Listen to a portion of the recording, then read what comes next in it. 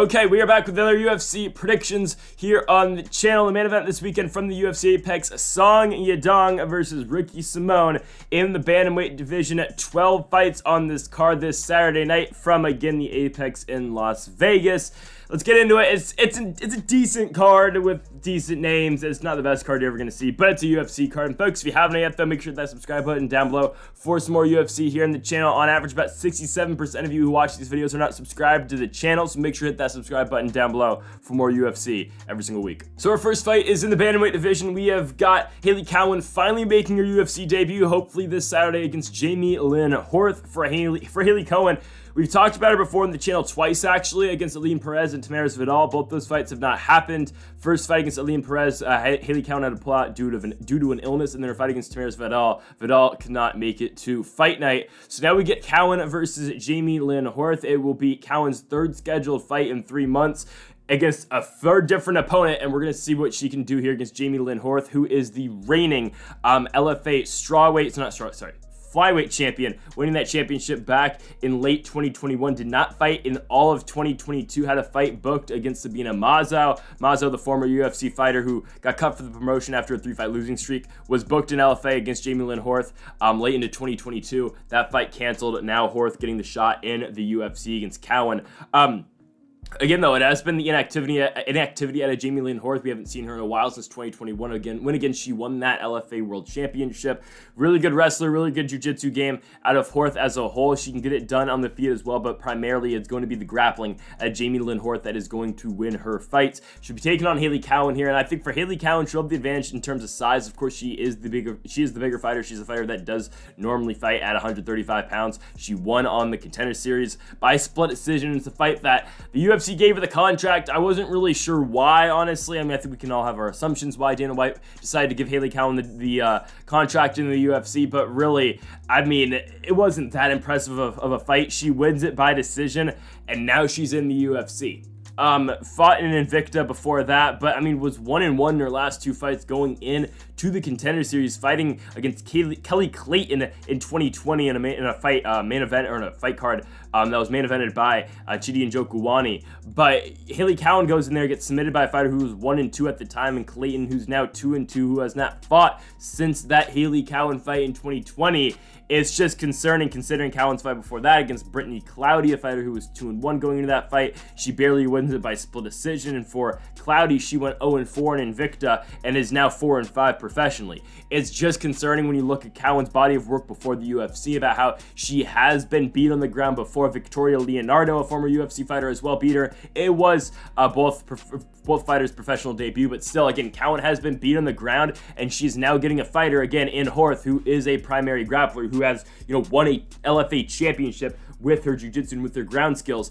Again, the only saving grace in this fight, though, for Haley Cowan is definitely that she is the bigger fighter. She is the natural bantamweight, and she's taking on a flyweight coming up to 135 pounds, but still, I think the skill advantage goes to Jamie Lynn Horth, and I think Horth is the better ground fighter. I think that's what's going to propel her to victory. So give me Jamie Lynn Horth, the reigning LFA flyweight champion, to win this fight. She's going to get it done by unanimous decision. Okay, next up, we've got Brian Kelleher taking on Journey Newson here. For Brian Kelleher, coming off 2 straight losses, given very tough fights back-to-back to the likes of Umar Nurmagomedov and Mario Bautista, losing both those fights by submission in the first round, both by rear naked choke. But again, that's going to happen to you. I mean, Brian Kelleher, again, a decent fighter, but a fighter that's normally going to fight himself somewhere on the undercard. He's 36 years old. He's kind of been an undercard guy for most of his career. That's just kind of how it's been. He was on a Conor McGregor main card against the Picasso of MMA, my guy, in Ode Osborne back in January of 2020. But for Brian Kelleher, again, it has been, when he does go to that next level against guys like Ricky Simone, like Umar Nurmagomedov, like Mario Bautista, those are his last 3 losses. He does go in there, he does lose, but those 3 guys are all very good. Mario Bautista has won his last 4 fights. Umar Nurmagomedov is 16-0 and he's undefeated. And for Ricky Simone, he is in the main event this week, and, he's on, what, a 5-fight winning streak? I mean, Brian Kelleher does fight the best of the best, and when he does get guys that aren't, in all fairness, at that level, like Kevin Kroom, like Domingo Pilarte, he goes in there and he wins those fights. But for Kelleher, again, 24-14 is the professional record. His last 2 fights, again, losing in the first round by rear naked choke. But again, before the Nurmagomedov and before the Bautista lost his back-to-back wins against Kevin Kroom and against Domingo Pilarte. And when Brian Kelleher is the better wrestler, Brian Kelleher usually does win the fight. And he's taken on a guy here in Newson who has struggled at times with the wrestling. His last fight, again, it's a loss to Sergey Morozov. Morozov's very good. Morozov beats him by unanimous decision. It was a fight that Morozov kind of needed to go in there and win. Of course, he picked up a win against Raulian Paiva before that, but lost to Douglas Silva de Andrade before the Paiva win. And, Morozov goes in there, he dominates during Newson on the ground. Before that, for Newson, beats Fernie Garcia by unanimous decision. It's a fight that Newson outstrikes Garcia, and he goes in there, and he doesn't really wrestle all that much, but he just really outstrikes Garcia for those 15 minutes. Loses to Randy Costa before that, gets knocked out in the first round, has no contest against Domingo Pilarte. It's a fight that originally, was won by Journey Newson, but of course, that fight got overturned. I don't remember entirely what that got overturned for. And before that, for Newson, his first fight in the UFC, losing to Ricardo Ramos in a fight that Ramos went in there, just kind of outstruck Newson, outcontrolled him as well. But again, for Newson, I would be concerned in this fight. The wrestling, I think Brian Kelleher by far is the better wrestler at these two guys. I think on the feet, I think they are fairly matched decently. I think Newson is the better striker. We have seen him go in there, and really when he sits down in his punches, he can be dangerous in there. Newson does have some pop, especially for being a 135-pounder, and for a guy who, let's just be honest, is lower on the card than Newson.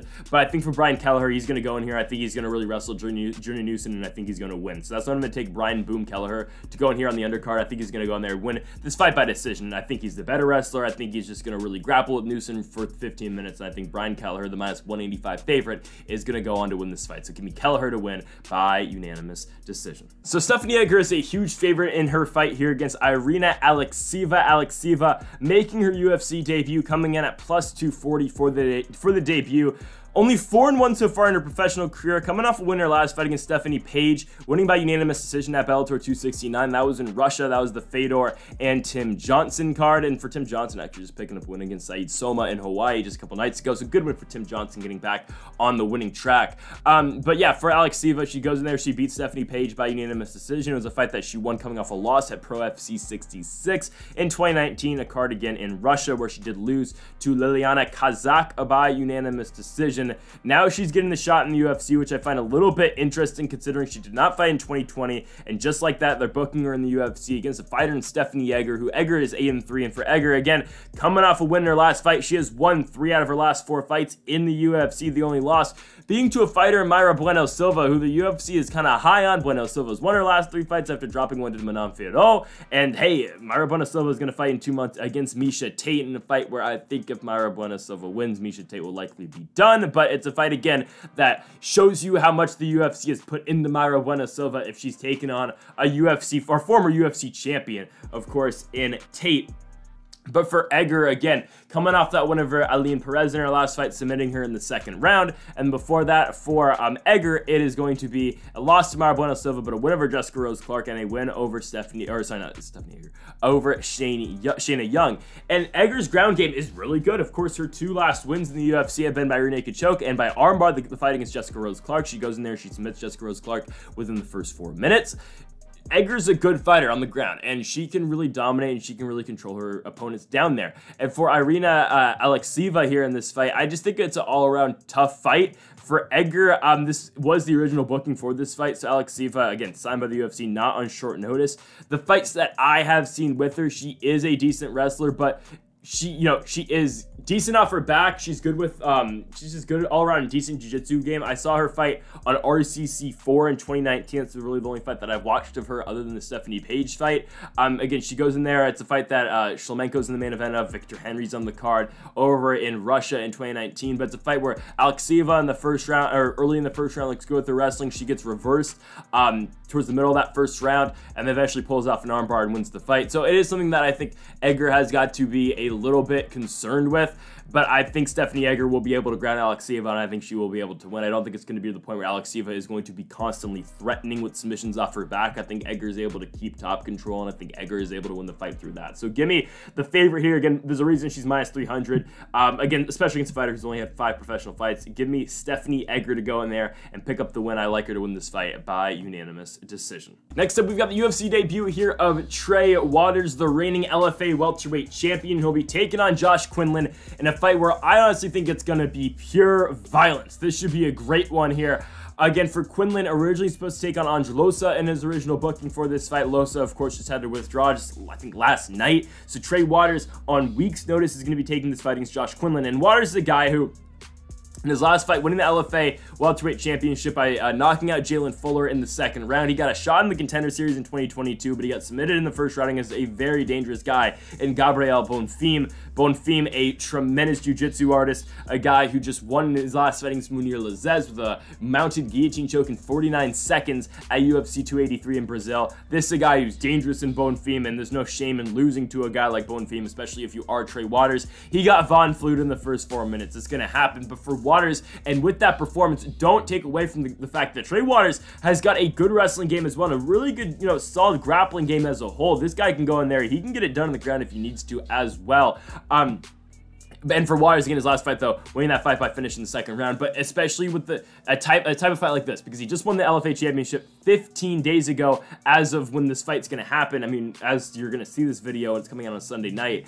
9 days removed from his win at LFA 156 against Jalen Fuller. He's now turning it right around in a fight against Josh Quinlan. I think it's a style of fight where Waters will likely be able to go in there, and he will likely try to stand with Quinlan as well. Again, taking this fight on short notice. Nothing to lose in the UFC debut. You're probably going to see both these guys go in there. You're probably going to see both of them swing. I think it's going to make for a very interesting fight early on the card. Again, I think it's just going to be back and forth. I think it's going to be crazy on the feet, especially because, again, Quinlan's a guy who will go there. He will swing big, and for Waters, another guy who will do that as well, maybe a little more technical than Quinlan, but then Quinlan has got slightly more power than him. Again, you look at Quinlan's only fight in the UFC in the summer of 2020, going there and finishing Jason Witt, knocking out the Vanilla Gorilla, one of like 3 Vanilla Gorillas in the UFC, but finishing Jason Witt within 2 minutes in the first round. I don't know if Quinlan, or no, I don't know if, Witt's still in the UFC, but for Quinlan, a very good win in his first fight in the UFC, winning on the Contender Series before that, got overturned, but still, Quinlan's a good guy in there. I think this is going to be a crazy fight between him and Trey Waters.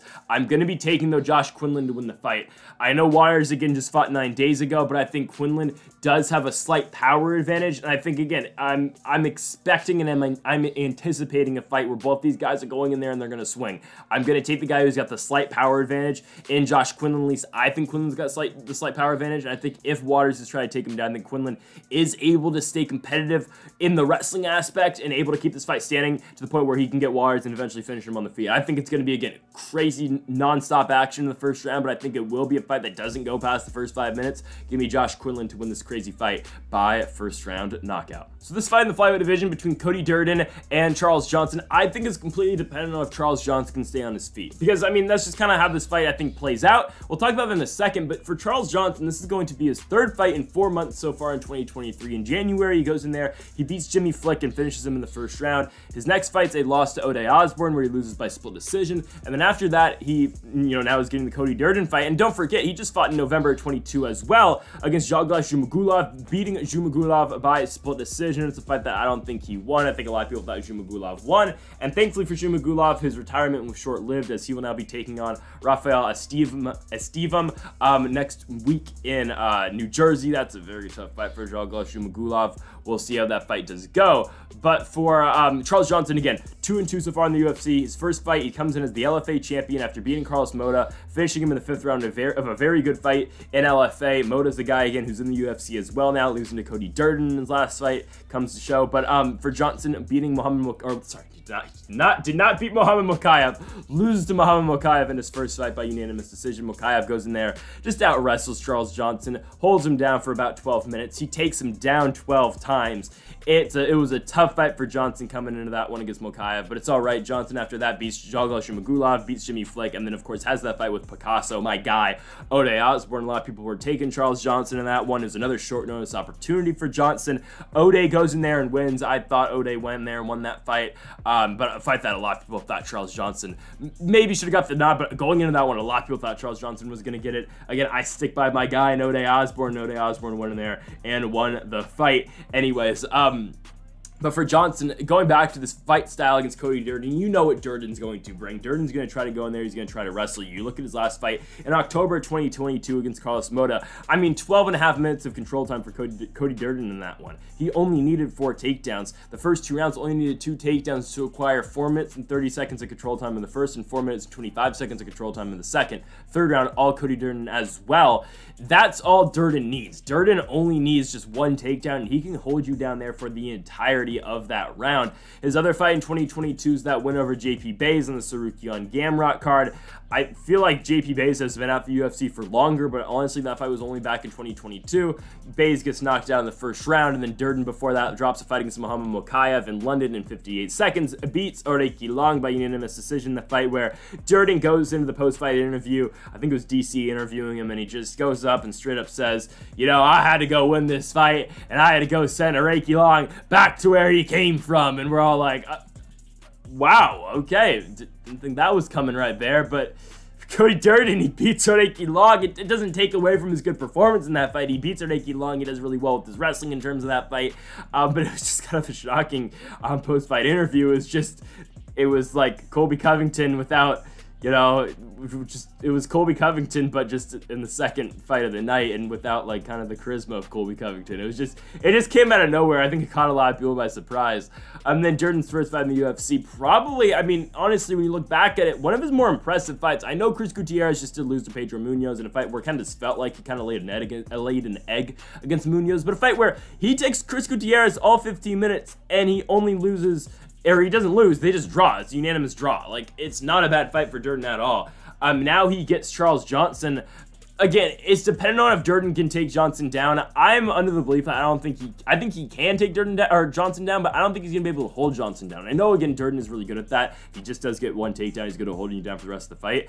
But I think Johnson is just a long fighter. I think Johnson is a guy who's gonna be able to keep his distance against Durden. And I don't know how much Durden's gonna be able to close the distance and take Charles Johnson down. Johnson is a tougher guy to take down. You saw Ode Osborne took him down a couple times. Ode was not able to hold Johnson down for most of that fight. So I think Charles Johnson's able to go in there, withstand the wrestling attack out of Cody Durden, and I think Charles Johnson's going to be able to go out there and win this fight. I think Johnson, again, keeps his distance, uses his striking, and wins the fight that way. So give me Charles Johnson to beat Cody Durden. I think he's going to get it done by unanimous decision. All right, next up, we've got Natan Levy taking on Pete Dead Game Rodriguez. I'm just looking through some stuff, right? Because as I do before I make each, you know, prediction, and I'm just looking, okay, I don't know how I just found this out, that Sajakub Karamov got released from the UFC. Apparently I didn't see his original tweet. I don't know, that doesn't make any sense in the world. Now hear me out, this is how I figured this out. I went Pete Dead Game Rodriguez, I looked at Mike Jackson, because I was just thinking to myself, okay, Mike Jackson's likely going to go to the PFL, I think, and fight Jake Paul, and Jake Paul's first MMA fight. It just kind of feels like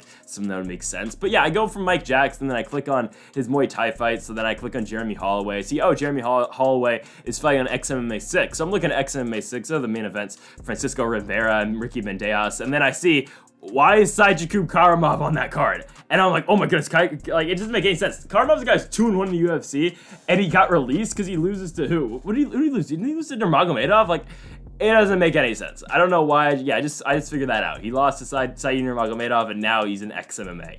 Anyways, going back to this fight with Natan Levy and Pete Rodriguez. For Pete Rodriguez, 1-1 in the UFC, I don't know where to rank this guy. And I don't know how to see this guy as a fighter, because he's had 2 fights in the UFC. One of them is against Jack Della Maddalena. And for JDM, this is a guy who's going to be fighting Sean Brady in his next fight at UFC 290. That card's absolutely stacked. But for Della Maddalena, again, this guy's 14-2. He's won his last 14 fights. He's the guy who's probably going to be a title challenger, honestly, within his next 3 fights.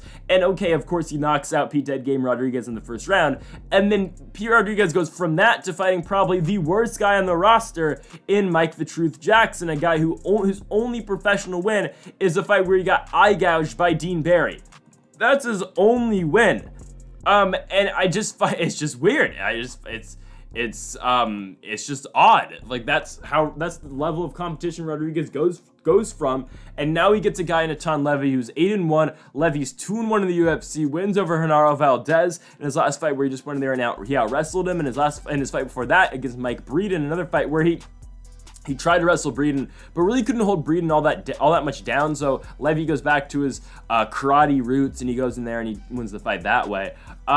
Levy's not bad. His first fight, losing to Rafa Garcia. It's a fight where Garcia just kind of goes in there and out wrestles him. It's an interesting fight because, again, Rodriguez is the guy who's going to go in there. He's a boxer. Pete Rodriguez is going to try to use his hands, and he's going to try to knock out Natan Levy for Natan Levy. Again, that karate sort of style, but also mixed in with the wrestling does make him a little bit dangerous. At minus 275, that's who I'm going to take. I'm going to take Natan Levy to win this fight. Again, I think the karate game out of Levy, his usage of his kicks, I think is going to be huge here. I don't think Rodriguez is really going to be able to get close and really swing big like he kind of did against Mike the Truth Jackson, even though Mike Jackson, a long fighter, but really not the most skilled fighter.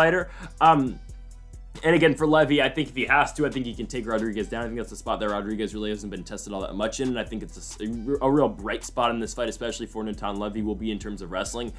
So I think with the combination of both the wrestling and the karate style out of Levy, I think it's a fight that he could definitely go out there and win. I think it's a fight that he definitely will win.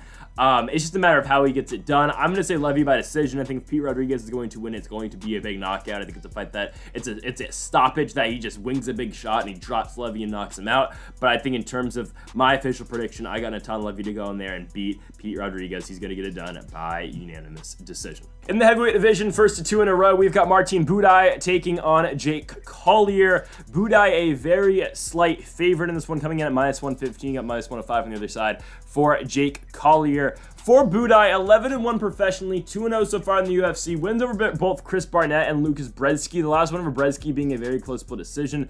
It's a fight where he gets outstrucken, but, you know, I don't know. Honestly, when I rewatched that fight, I think Brzeski wins it. I think Buday got really lucky with the decision. I don't know how you make the case for 2 rounds for Martin Buday in that fight. I'll just be honest with you. I'll be straight up. I think Brzeski wins that fight in San Diego. But Buday now gets Jake Collier. For Collier, 13-8 professionally, coming off back-to-back losses to Chris Barnett in his last one at UFC 279. A guy that Buday beat in Barnett's debut, or sorry, that Buday beat Barnett in Buday's debut. I believe it was in 2021. It was in 2022. Technical unanimous decision victory for Buday. Buday knees Barnett in the midsection, the lower section. He knees him in the balls, and Barnett can't continue, so he gets the technical decision because they go right to the scorecards. And then for Collier, before the Barnett loss at UFC 279, he goes in there, he loses to Andrei Arlovsky. It's Arlovsky's, run of just beating low-level heavyweights. Arlovsky beats him by split decision. Before that, for Collier, beats Chase Sherman, submits him by rear naked choke in the first round, loses to Carlos Felipe, beats Jan Vellante, and loses to Tom Aspinall before that. And that's been the heavyweight run so far for Jake Collier. I think Buday's better. I just think he is. I think Buday's got a better striking game. I think on the ground, Jake Collier, if he's going to excel in this fight, it will be through that. But for Buday, get rid of the Lucas Brzeski fight. This guy is a good striker. He does have a lot of power. He can threaten with a lot of different stuff from the feet. You look at his win on the Contender Series against Lorenzo Hood. He goes in there and he knocks out Hood with a knee, just sits Hood right down and wins the fight by first round knockout. And again, even the fight against Barnett, he does drop Barnett in that fight. He does drop him in that third round before, of course, the fight does get stopped. Of course, then they go to decision. Buday still wins. But I mean, Martin Buday, I think this is a fight that he's going to go out there. I think he's going to beat Jake Collier. I think as long as he avoids the ground game, because I think that is a spot that Buday really hasn't been, tested all that much in, if we're being honest. I think he should be able to win. I mean, this is a guy, again, before the UFC, he was, pretty much a perfect or 100% finish rate. He only had one fight that had gone the distance. And now in back-to-back fights in the UFC, he has seen back-to-back decisions.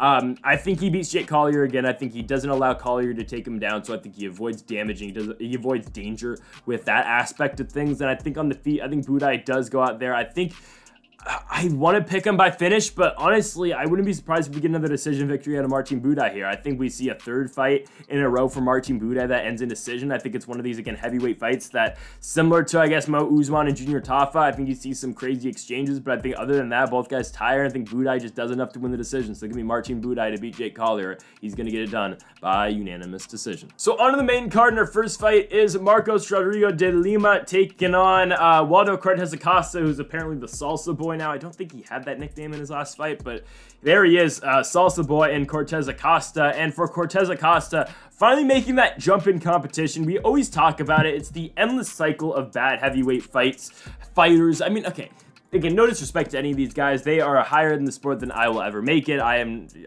not a fighter. I don't fight. But just as someone who watches the sport, it's the low, I wouldn't say bad, but the low level of the UFC heavyweight fighters. I'm talking about the Jared Vanderas. I'm talking about Chase Sherman. I'm talking about pretty much anyone Andrei Arlovsky's beat. I'm talking about Chase Sherman, I think I already said him. You know, Jake Collier, I was kind of put in that list. Just guys like that, you know, lower level guys. And Cortes-Acosta in his first 2 fights fought those type of guys in Vieira and Sherman. He beat both of them by unanimous decision. It's a fight that Cortes-Acosta didn't take too many risks in. He stayed on the outside and he just outstruck both those guys to a unanimous decision. Okay. Now Cortes-Acosta makes that slight leap in competition. He now gets a guy in Marcos Rodrigo de Lima, who has won 3 out of his last 4 fights, the only loss being to Blagoy Ivanov by unanimous decision in Arizona at UFC 274. His last fight, beating Andrei Arlovsky in the first round by rear naked choke, is a fight that he drops Arlovsky early in the first round, takes Arlovsky's back and submits him. And then before that fight against de Lima, beating Ben Rothwell by knocking Rothwell out in the first round in 30 seconds. It's the fight that eventually, you know, sends Rothwell outside of the UFC, now onto bare knuckle fighting. He won his first fight in bare knuckle in 19 seconds. We'll see what he does in his next fight. On that card, main evented by Mike Perry and Luke Rockhold. He's going to be taking on Josh Copeland in his next fight. We'll see how that goes for Rothwell. It's a fight that I think he's probably going to win, taking on a guy in Copeland who was once the PFL runner-up in 2018, where the season that Felipe Lins ended up winning. But for de Lima, again, beats Ben Rothwell, sends him out the UFC, beats Morty Screen before that. We'll see what we get at de Lima here, because de Lima's a guy who has got a lot of power on the feet. He's got some pop, and I think it's a tough fight for Cortes-Acosta, considering I think, though, Cortes-Acosta can kind of, you know, parlay that same type of game plan and fight style that he did against Sherman and Vandeera into this one with de Lima, for being honest. I think it's a fight style that Cortes-Acosta can stay on the outside, use some of his kicks, and just be a technical striker, especially at the heavyweight division. It's a style that, you know, might not be the most entertaining, a style that might not produce the most knockouts, but it's a fight style that will win you fights. And in a sport like this, it's a sport where you need to produce wins for both money purposes, as Bobby Green definitely showed after his fight against Jared Gordon, or at least at the press conference. And it's just, again, it's a fight style that I think Cortes-Acosta can bring to the table. I think he can win it. Even at plus 115, I like Cortes-Acosta to go in here and beat Marcos Rodrigo de Lima. I think he's going to go out there. I think he's going to just outstrike de Lima. I don't think he's going to let de Lima put his power shots into him. I think he's going to just, you know, stay on the outside and outstrike de Lima technically, and just, you know, with the volume, I think he's going to win this fight. Again, not allowing de Lima to put a big shot into him and not allowing de Lima to knock him out. So give me Salsa Boy. Give me Cortes-Acosta to stay with his winning track here in the UFC. I don't think he'll get a finish, but I think he'll beat de Lima, and I think we'll get it done by unanimous decision. Next up, we got Juicy J, Julian Erosa back in there against Fernando Padilla in Padilla's first fight in the UFC. And for Padilla, you know, coming in off the Fury FC looking for a fight, I'm assuming that's where he got his contract with the UFC. I'm just assuming. I'll be honest with you, I haven't watched Looking for a Fight in a while. It's a fight that Mano Martinez is on. He beat Jose Johnson on that card. But anyways, for Padilla, goes in there. He beats Cameron Graves, knocks him out in the second round with an elbow to win the Fury FC Featherweight Championship. And after that, gets a shot against Sean Soriano. Fight never happens because of visa issues with Padilla. So fight doesn't happen. Padilla then is now booked against Julian Erosa. I feel like it's a big step down in competition for Erosa. It just is. I mean, what are we doing here? This is a guy who was on a huge winning streak. He won 3 in a row with the likes of Charles Air Jordan, Steven Peterson, and Hakeem Dawodu. And then he goes from that, he drops a fight to Alex Caceres. Okay, it's going to happen to you. Caceres is very good. This is a top 15 guy in Alex Caceres, who's fighting Daniel Pineda coming up in a couple months. He's probably going to beat Pineda. And this is a guy, again, Caceres, who has had a million fights in the UFC. Bruce Leroy's really good, and Erosa lost. It's going to happen to you, right? And he goes from that to fighting a guy who hasn't fought in the UFC yet in Francisco Padilla. I think it's just a terrible matchup for Padilla here. This is a guy who, sure, is decent on the feet and is good on the ground, who can fight off submissions, but it's not like Erosa is, you know, a guy who does have a lot of submission wins in the past. I mean, you look at what he's got 12 submission wins, but he's got also 11 by finish on the feet. Erosa isn't dependent on a ground game. He can go to the feet and he can mix it up with you striking wise. He can take a punch. He is willing to go back and forth with his hands. I think that's the type of fight we're going to get here. I mean, you've seen the flying knee finish in the Apex early in 2021 against Nate Landwehr. He's got power on the feet, but he can also go the full 15. He can also get into a straight-up war with you as well. I just think this is a fight that is kind of disrespectful for Erosa, and I think even on the ground, I think Erosa's got the advantage. I think Padilla is dangerous sort of on the feet, but I just think Erosa is better everywhere. I think this is a guy, again, Julian Erosa, who has really shown out in his second stint in the UFC. He's 6-6 overall with the UFC, but that's counting his first run in the promotion, or his first 2 runs in the promotion that weren't very good, where he didn't get a win. And since then, he's been very excellent in the UFC. This is a guy who's been 5-2 in the UFC in this 3rd run in the promotion. I think Erosa runs straight through Padilla here. I think he does. I think he'll win it by decision, but I think it's a 30-27. And don't get me wrong, I think Francisco Padilla is going to throw back at him, and I think Erosa will take some damage in this fight just because of the fight style that he does fight. But in the end, I still like Juicy J to go out here and win. I think Erosa is going to win this fight by unanimous decision. I think you get back and forth on the feet, and I think if you have to switch it up, I think Erosa, even though Padilla is a decent ground fighter and has shown that he is decent down there as well, I still think Erosa is better than him on the ground, and that's why I think Juicy J, Julian Erosa, goes out here and he beats Francisco Padilla. He's going to get it done by unanimous decision. Next up, we've got Rodolfo Vieira taking on Cody Brundage. It's an interesting stylistic matchup because that's really how every Rodolfo Vieira fight is. He just lost his last fight back in the summer of 2022, dropping a unanimous decision loss to Chris Curtis. And the Action Man, of course, gets him by decision.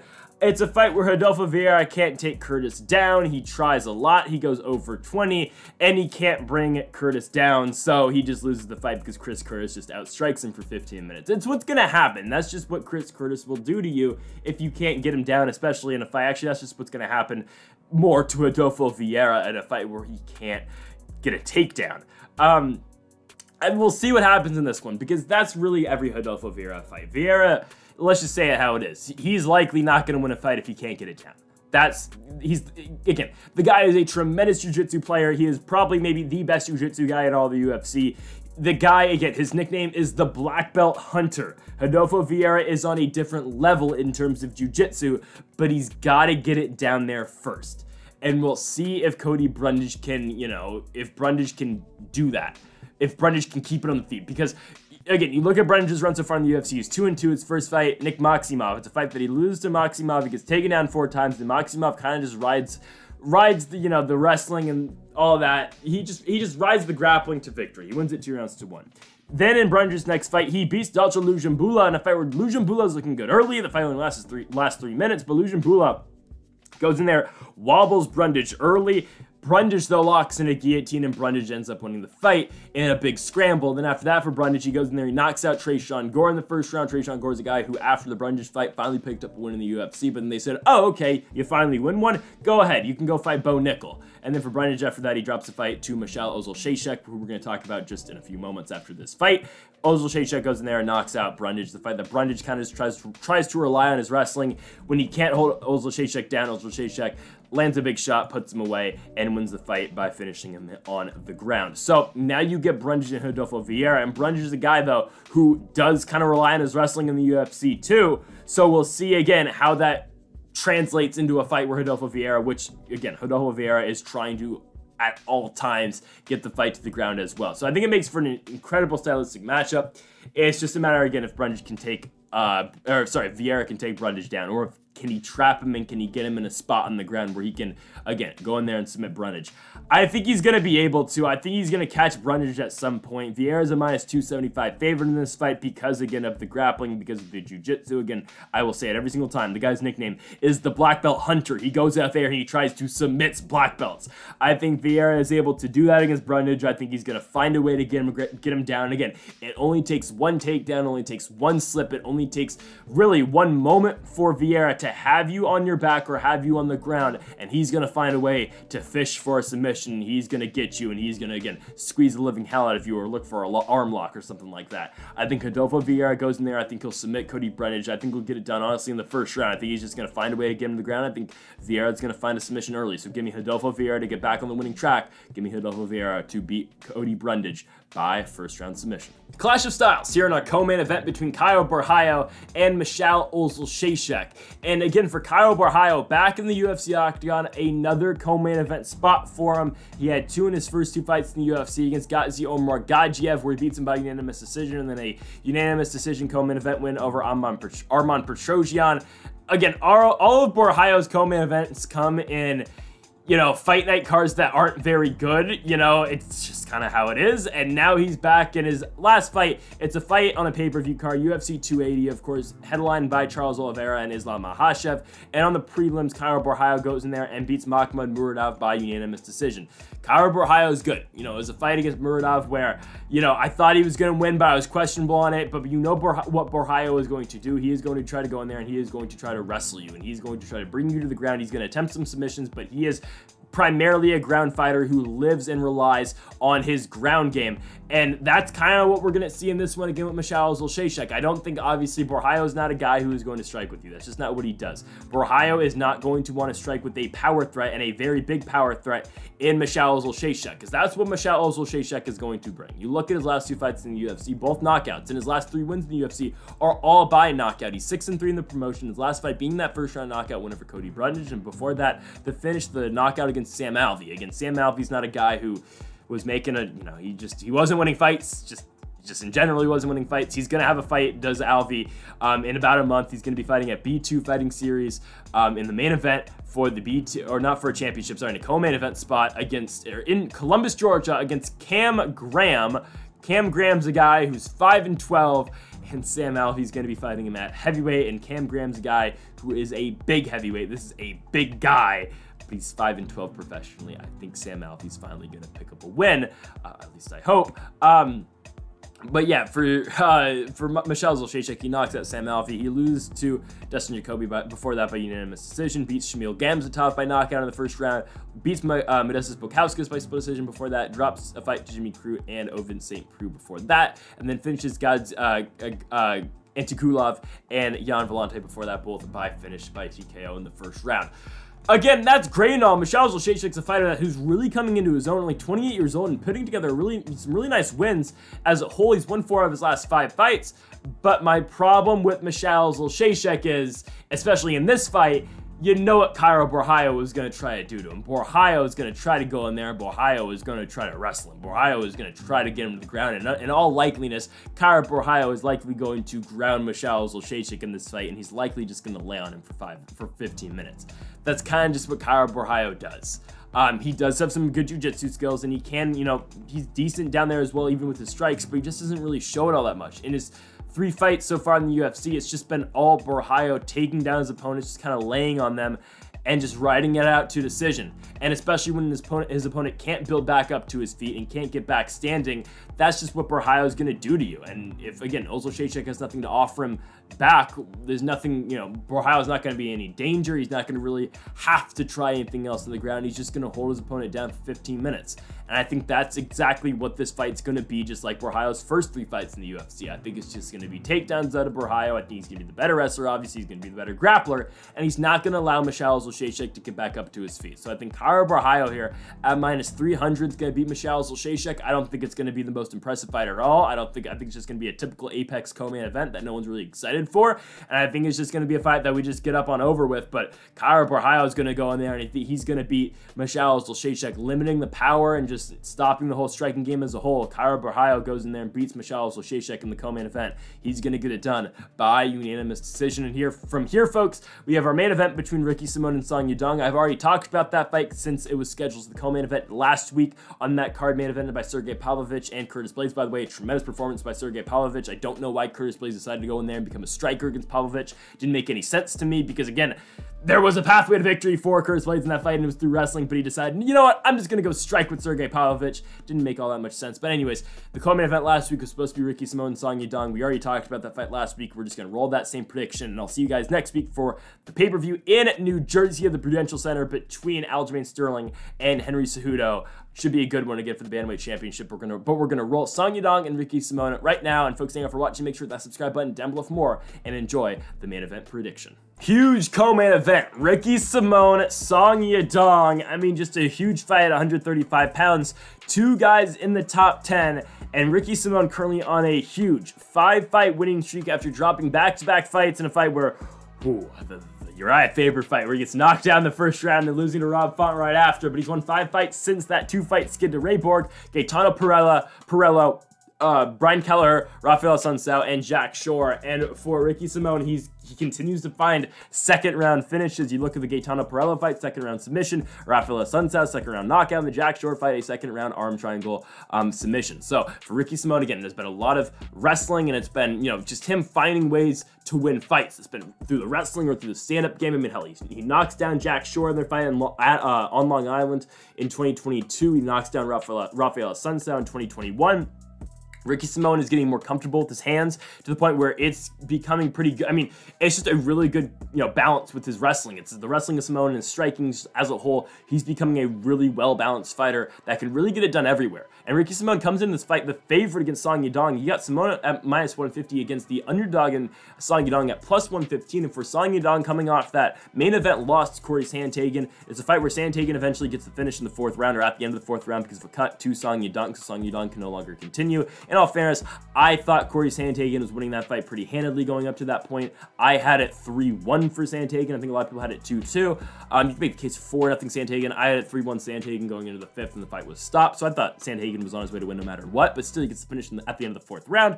And before that, for Yadong, 3 straight wins. It starts with a win over Casey Kenny by split decision at UFC 265. That fight should not have been a split decision. It was a pretty dominant performance for Song Yadong. He knocks out Julio Arce after that, and then he goes in, he knocks out Marlon Moraes in the 1st round on that Santos Ankalaev card in March of 2022. In all fairness, that was the time, and I guess we're still on that timing with Marlon Moraes where he just keeps getting knocked out. You have the knockout loss to Corey Sandhagen, the finish against Rob Font, the finish against Merab Dvalishvili, the finish against Song Yadong, the finish against Shane Moraes, and now the finish against Brandon Loughnane. He has lost his last 6 fights, all by finish. Given the Loughnane fight wasn't by knockout, it was by leg kicks.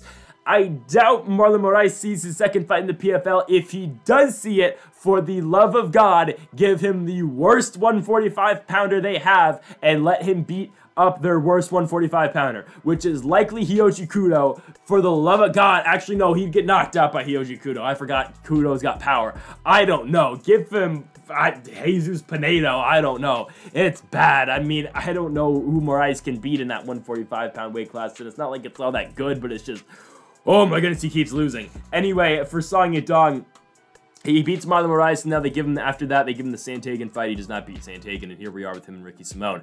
Okay, so Song Yadong's going to have the striking advantage, obviously. Simón, we've talked about it, his striking is getting better, and it's getting on par to what his wrestling is, but it's not going to be to the point where he can rely on that against Song Yadong. It's just that simple. He's going to have to mix it up with the wrestling, and again, his striking will definitely complement his wrestling will definitely complement his striking. His striking is going to get better because of always the threat of the takedown from Ricky Simón, and that's what he's going to have to threaten a lot with here in this fight against Song Yadong. Yadong's a guy, though, who's got really good takedown defense. He doesn't get taken down all that often. Kyler Phillips took him down a couple times when they fought in 2021. Marlon Chito Vera took him down, and Cody Stamen was able to take him down a lot as well when they fought in DC back in 2019 to a majority decision. But that's the game plan I think Ricky Simón's got to have in this fight. I don't think he can fall in love with his hands to the point where he's just striking the entire fight with Song Yadong, because eventually I think he'll get finished. Yadong has got power in his hands. He's got, you know, he can knock you out with his shots. So I think for Simón, again, he's got to get inside, he's got to close distance, he's got to fire off close shots and eventually tie up and get this fight down to the ground. And I think that's going to be something he's going to be really successful in doing so. I think just Simon's very physically strong in there. I don't know if Simon's able to fight, or sorry, I don't know if Song Yadong is able to fight off all the takedowns Simón is going to bring him. I think Simón really, again, is going to be able to go in there and just push him back up against the fence. I think he's going to be pressuring Song Yadong for majority of this fight, and I think that's what's going to push Ricky Simón towards victory. I think, again, the striking, it's going to be a lot of the wrestling, but in some points as well, the striking will play a factor as well, and I think in moments where they're not wrestling, I think, again, Simón will be able to catch him with a couple strikes and go back to wrestling as well. I think it's just, again, going to be a mix-up of styles in this fight for Ricky Simón, and at -140, I like him to go in there. I don't think he's going to get a finish, but I think Ricky Simón's able to win a decision. Give me Simón to stay on his little win streak. He's going to beat Song Yadong by unanimous decision.